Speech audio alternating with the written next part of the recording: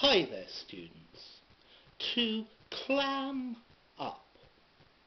Okay, this is an intransitive phrasal verb, or an idiom if you like.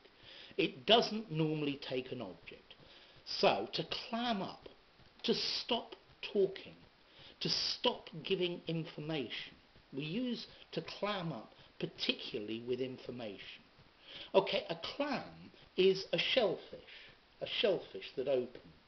It has a little shell and it opens, and it's a very tasty thing to eat, a clam is. Okay, but they can be quite difficult to open if you don't boil them.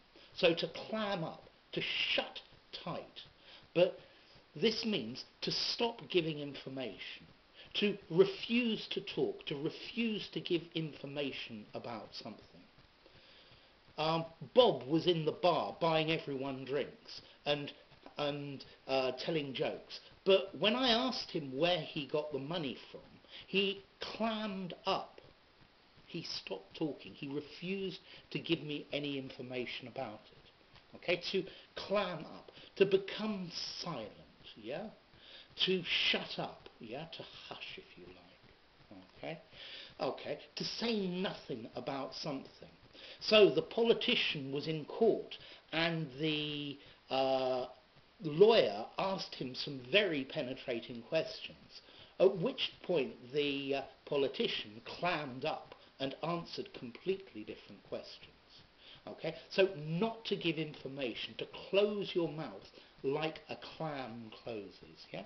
To clam up, to become silent, maybe because you're embarrassed or nervous or you don't want to talk about a particular subject. Yeah, so if there's something that we don't want to talk about, we normally clam up. We become quiet, or we don't talk about it, or we change the subject, okay?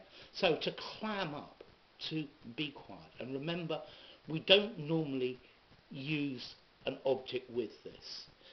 He clammed up over or about the subject, but I would say it's more normal. He just clammed up. I wouldn't really normally use over or about to give a direct object, okay?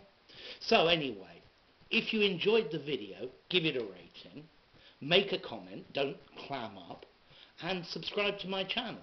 Anyway, I'll see you soon. Bye for now.